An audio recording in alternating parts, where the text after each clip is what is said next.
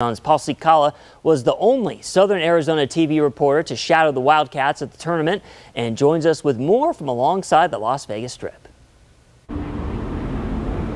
How's your energy, Southern Arizona?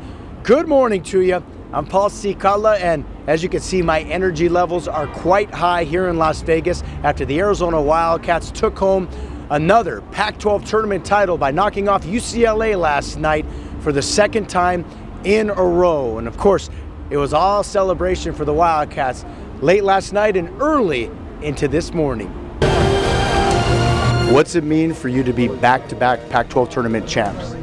I mean, there's no feeling like this, you know, and for us to do it last year and then do it again this year, it says a lot about our team and our coaching staff and our program. It's amazing. It's what I wanted to do when I came here, and I'm sure every guy that comes to Arizona, that's the goal. How's it feel to sport that net behind your neck right now? Feels good, honestly. Was waiting for this moment since the beginning of the season, and we were working hard for this moment, and I'm happy that the moment came. Are you gonna sleep with that net behind your neck or around your neck? Yeah, I'm gonna probably. I'm gonna say some dumb stuff. Let's hear it. We want to hear the dumb stuff. No. Yeah, I'm gonna sleep with this for sure. Unless anybody. No, I'm gonna sleep. No matter if somebody wants it, I'm gonna keep it.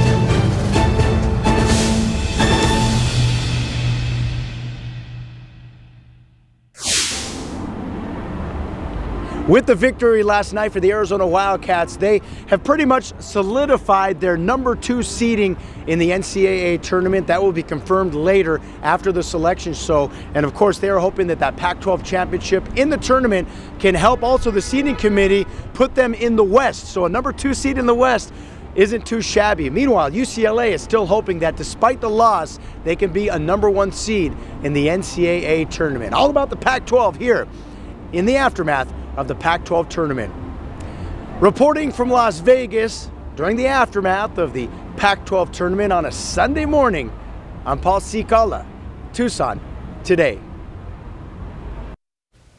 Florida Governor and potential 2024